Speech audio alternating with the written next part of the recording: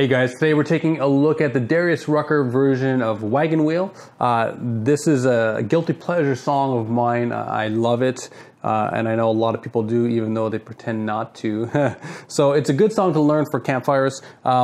Very simple. We have a capo on 2, and we're just using 4 chords. So let's get into the song.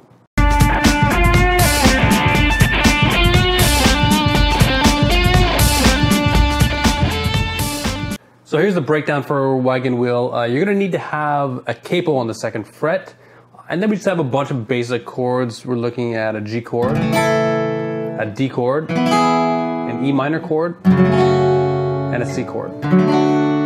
So those are the only 4 chords we're using for the song, and there's 2 kind of variations on the progression. Now I'm gonna teach this in 3 stages. I'm gonna do just a very simple version, and then I'm gonna add another layer of detail, and then I'll add a 3rd version, which will be the most layer of detail. So if you're a beginner, choose the 1st one. If you're an intermediate, look at the 2nd or 3rd one. So here's the most basic version of the song. Is a G chord, and we're gonna strum down, down, up, down, up. And go to a D chord, down, down, up, down, up. Now to help us out, we have to use something I always talk about, and that's the open up stroke. So on the very last up, we have to lift off. So it's gonna be down, down, up, down, up, and then go to D chord and do the same thing, down, down, up, down, up, E minor chord, down, down, up, down, up, C chord, down, down, up, down, up. That's our first progression. The 2nd time it goes through, we cut out the E minor and play the C twice, so it'll look like this.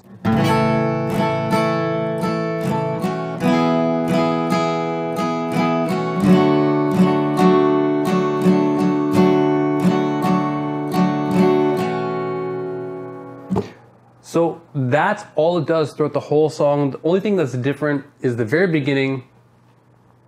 What happens in the very intro of the song is it plays the first progression twice, and then the 2nd one once, and that's when the vocals kick in, and then it bounces back and forth. So I'll just show you here how the intro works.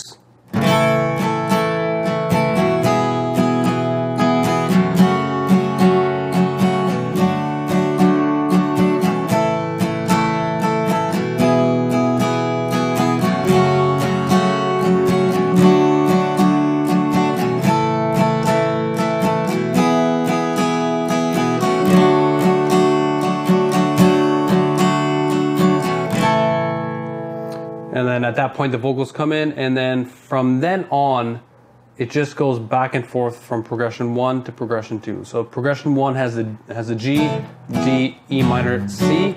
Progression number 2 has a G, D, C, C. And that's it. That's the whole song. There's one part where the dynamics drop down a lot. And of course, there's other lead guitar parts. So let me show you another layer of detail that I think will help with the song. That version is a great campfire version, but let's add 1 layer of detail. So I want you, instead of down, down, up, down, up, we're gonna replace the first down with a bass note, and it's gonna look like this.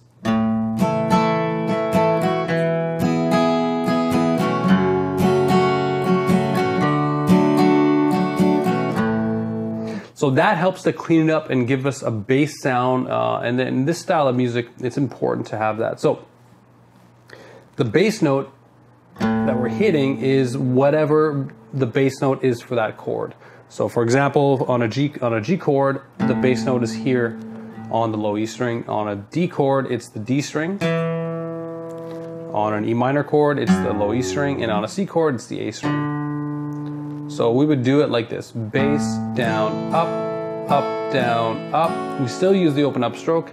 Bass, down, up, down, up, bass, down, up, down, up, bass, down, up, down, up. And that would be the layer of detail that would help to make this song sound just a little bit better and a bit more like the actual song.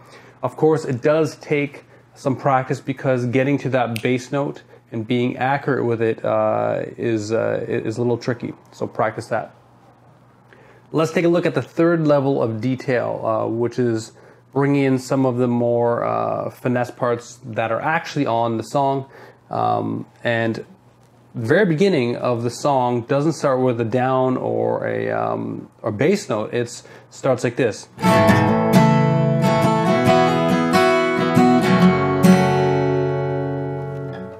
So we have an upstroke.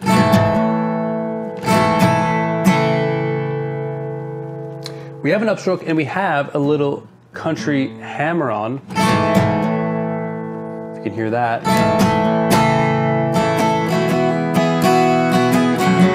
So let me show you how this works. So when we're playing a regular G chord, the G chord we should be using is this pinky ring index middle G chord. But we're going to actually take our index finger off and leave everything there. We're going to start with an upstroke. And then we're going to do a downstroke, but what we're going to do is we're going to do a hammer-on from the 2nd fret low E string to the 2nd fret G string with a downstroke. So it looks like this. Okay? And we do it with a full chord strum. So it's like, if I do that again, after the hammer-on is complete, we do another downstroke, okay? And then up, down, up allows us to change. So I'll show that to you one more time, nice and slow.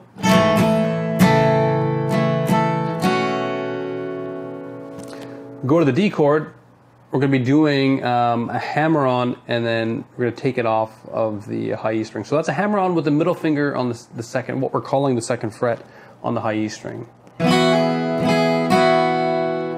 So how that works is the middle finger is going to be off of the high E string. We're going to strum from the D string down, and we're going to hammer on to the 2nd fret high E string.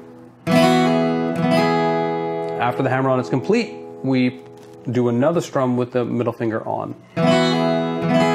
Take it off and do an upstroke, and then an up, down, up.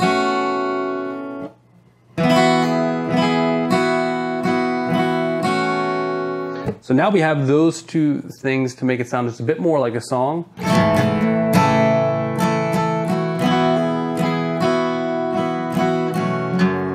The rest is the same.